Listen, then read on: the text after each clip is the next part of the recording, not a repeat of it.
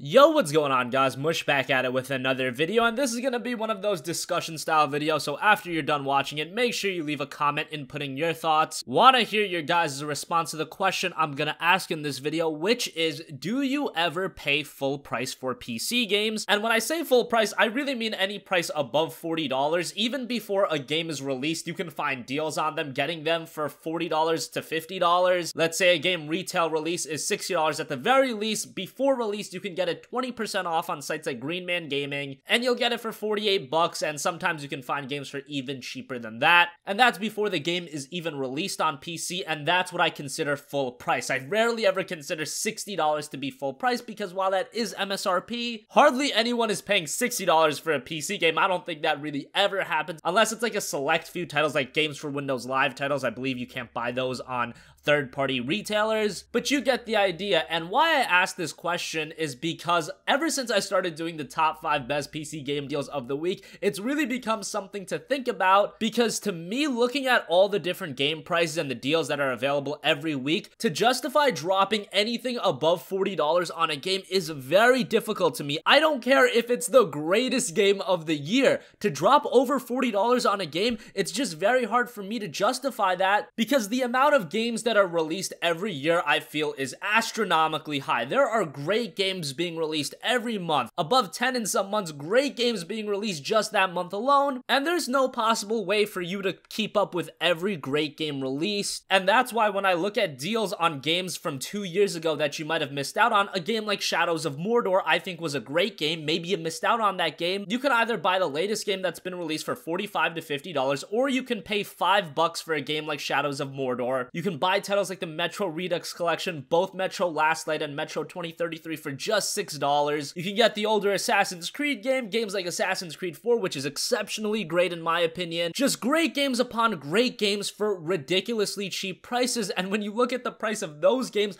a lot of them which you have missed, it's very rare for somebody to have played all of the great games that have come out in the last 2 to 3 years. When you compare the prices of those games that you missed to the newly released games, you can get like 10 titles that are a year or two old versus a newly released game. Maybe I should do a video like that, games that you could buy with a $50 budget, because you can get a ton of games if you're just thrifty enough. And with PC gamers, it's super easy to be thrifty. If you just look at the Steam midweek sales and the daily deals, you can find great deals just on there, and then Green Man Gaming is just a click away. That to me, on PC, if you're releasing a game for anything above $50, you're gonna have a very hard time selling it, even above $40. If you look at one of the games that recently have released, Bayonetta, that game came out at $20, and it actually sold really well on PC. Over 100,000 copies, I believe, is the estimate, and that's a very good amount to sell. Now, that game was only $20, and I'm sure Sega's making a killing even selling it for just 20 bucks, because all the sales are download, and you get a larger portion of the revenue versus selling a game physically. I believe the split that goes around online is like Steam gets 30%, the developers get 70%. I don't know if that's accurate. Steam probably sets up different agreements with different developers, but you get the point. So I want to hear your guys' thoughts in the comments section down below. Do you ever buy games for $60, $50, or even $40? Since I am a YouTuber, I do have the leeway of picking up different titles. Sometimes I'll get games for free from the developers, so I don't really have that issue. But just thinking about it from a regular consumer's mindset, to me it just seems absurd dropping anything above $40 on a game when you can just look and you find great games, play those for now, and then 6 months down the line, the games that are coming out are also gonna be super cheap. It's just crazy these days how cheap games get and how quickly they get. I don't know if it's because there are so many different online retailers that are trying to get the gamers money. I don't know what it is, but nonetheless, it's great to see how cheap you can amass a great library of PC games. It's a little ridiculous, but at the same time, does that devalue the notion of picking up a game day one? Because as you guys probably know, picking up a game day one is also not a great idea because of all the bugs, glitches, hiccups you're gonna encounter. For example, if you skipped out on a game like Dishonored 2 last fall, now you can pick up that game for less than $30. It runs much better than it did at launch, and you're making out like a bandit. I mean, it's only been 5 months since that game was released. If you paid $60 for that game, you had to go through the weeks of that game being fine-tuned for it to finally run well on PC, and even then you paid 60 bucks for the game, or at the very least, you know, $45, $50, and now 5 months later the game is running a lot better, albeit not perfect, but you can find it for like $25 to $30. So to me, it just seems so hard to drop full money on, even on the newest game, no matter how good it is. Even a game like Nier Automata, which I've been raving about, I think is a fantastic game. If you go online, you have to drop like $45 to buy that game, and for that price, I just can't justify it. No matter how good of a game it is, I just can't justify dropping that kind of money on a PC game when you look at all of the other games that are available at such cheap prices. So let me know what you guys think in the comment section down below. Do you ever drop over $40 on PC games? Obviously, there are the games that every year, that's just your most anticipated game of the year, and you have to play it day one. Like, for example, when The Elder Scrolls 6 releases, I'm sure a lot of people will be dropping over $40, $50 on that game, and that's because that's your most anticipated game of the year. There are those select few games that you can really justify dropping over $40 or $50 on, but to me, the number of those games is getting smaller and smaller every year. So let me know what you guys think in the comment section down below. As always, thanks for watching. If you have a request for a future video, you can also leave that in the comment section down below, and I will catch you guys in the next one. Peace out.